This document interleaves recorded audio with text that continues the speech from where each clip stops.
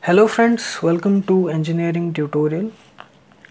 So today we are going to start a new topic which will be about waves and oscillations, which comes under the discuss it under the physics section.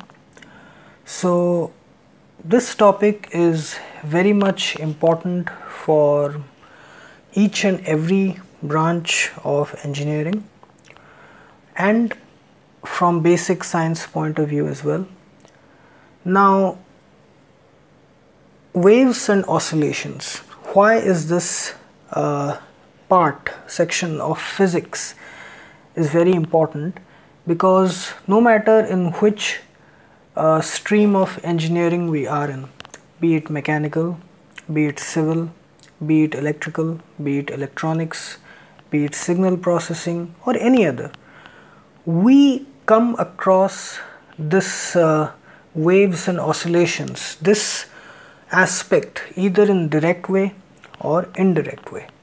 Now we all know that almost each and every aspect can be represented in terms of waves and oscillations. Okay, if I have to give an example, the analysis of buildings. Well, I am not from mechanical department, but still the analysis of buildings is done basis on the wave characteristics, okay, the resonant frequency of a structure with respect to when it is designed. Well, from the point of view of earthquakes as well, the design characteristics has to be done from the point of view of the resonant frequency. There are a lot of other things, just to give an example I am saying. Then be it optics, we know light has dual nature, both wave and particle nature there. Then in electrical and electronics, the signals, they travel in wave like nature. We all know sinusoidal, cosinusoidal, whatever we take, and it exhibits oscillatory nature. So each and every aspect, it has some relation with this topic, waves and oscillations, in some direct or indirect way. So it is very important to have a good basic understanding about this whole part. So this is just an introductory video, okay. So here we'll discuss only some basic things about waves and oscillations. So as the name of the topic, it suggests, it consists of two parts, waves and oscillations. We'll discuss it in two parts, okay, waves and oscillations, and we'll discuss various important concepts under these headings, that is waves and oscillations. In oscillations, we'll discuss about periodic and oscillatory motion, simple harmonic motion, characteristics of simple harmonic motion, examples and their analysis, about damped and undamped oscillations, free forced and resonant oscillations, coupled oscillations, and many more important concepts. Then in waves, we'll discuss about the basic definition of waves, the types of waves, the mechanical waves, then about the various categories or types of mechanical waves, longitudinal and transverse waves, the various terminologies and parameters associated with waves, sound waves, superposition principle, the wave characteristics, Doppler effect, and many other things. These are just the main headings that we are going to touch. We'll discuss them in detail. So it will be very interesting and it is also very important.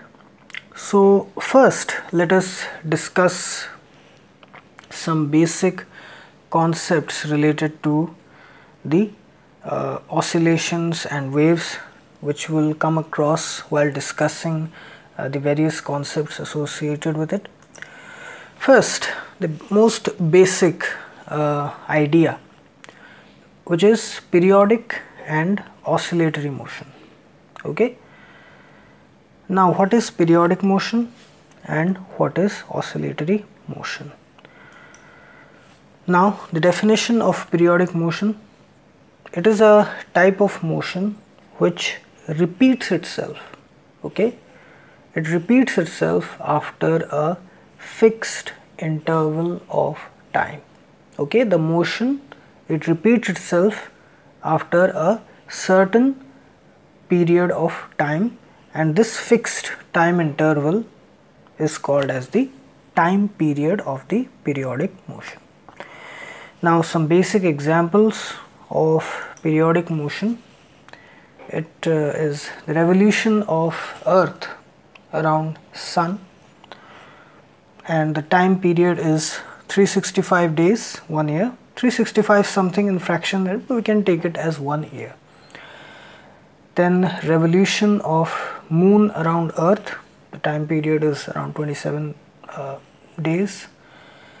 Now these two phenomena, revolution of Earth around Sun and the revolution of Moon around Earth, they are very much important. The first one causes a change in the cycle of seasons and various other things. The second causes day and night and all that.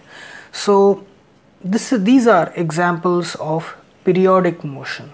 Okay, they repeat themselves after a certain fixed period of time. In case of the revolution of Earth around Sun, the time period is 1 year.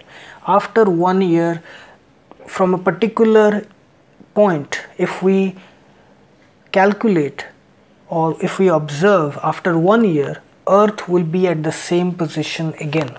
From any point you pick, after 1 year, Earth will be from that point, from that instant. If we calculate the position after 1 year, Earth will be at the same position in the orbital path. Similarly, Moon, after 27 days, 27.3 days, the Moon will be in the exact same position where it was 27 days earlier.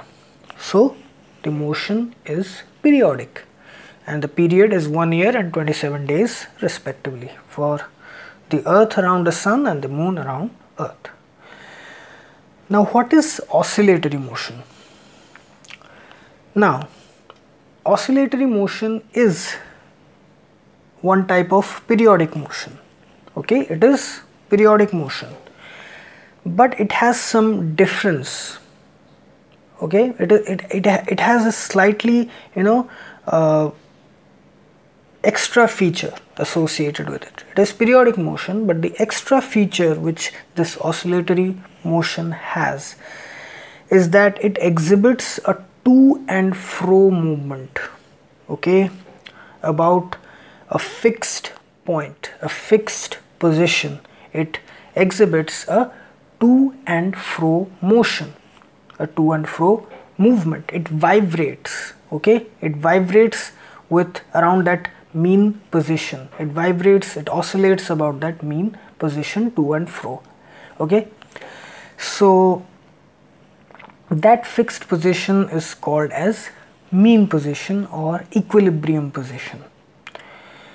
So oscillatory motion is a type of periodic motion in which a particle, an object or a body, it moves to and fro about a fixed position, and that fixed position is called as equilibrium position. Now we will discuss about them in detail. Some examples of oscillatory motion.